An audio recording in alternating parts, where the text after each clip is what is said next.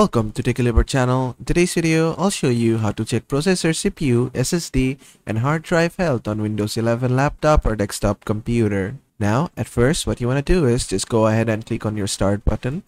Just right click on it. After that, just open up Task Manager. Then just maximize this.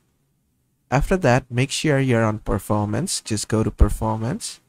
From here, you can see your CPU, memory, your hard disk, your SSD, your Ethernet, and your GPU. Now just go to your CPU. Now make sure your CPU usage isn't that high. Mine is currently at 17 to 10%. This is when I'm idle. Considering my CPU is a 6-core CPU, this much usage is okay. If you have a lower end CPU, your usage will be much higher.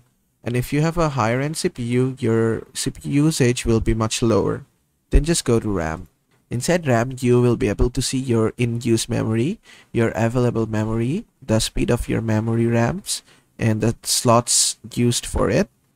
And after that, just make sure your RAM is not full as well. Mine is at 50%. That's okay for now. Then just go to your hard disk and make sure the usage here is low as well. And also make sure one thing, that you're using SSD at least for your operating system.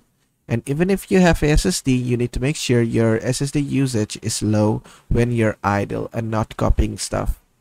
After that, just go to App History. Now from Processes, remember all the apps that are using high memory and high CPU usage. Now just go to App History, and from here you can also check out that. And now to install some apps from here, what you need to do is just right click on your Start button again. Just go to Run. In here, type appwiz.cpl, which is appwiz.cpl.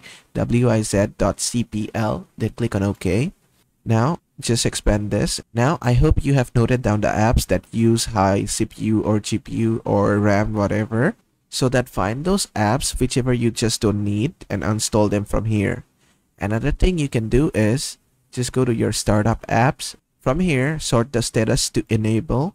And now disable everything that you think you don't need on startup. And then just close this. And the last thing which you can do is just go to your search bar. In here, type CMD. Then just click on Run as Administrator. Click on Yes. Then inside the CMD, you have to type sfc/scan now and hit on Enter. This will scan your whole PC and fix any problem if it finds it. Then just close this as well. And basically that is how to check processor, CPU, SSD, and hard drive health on Windows 11 laptop or desktop computer. I hope this video was helpful. If it was, please give it a thumbs up and don't forget to subscribe.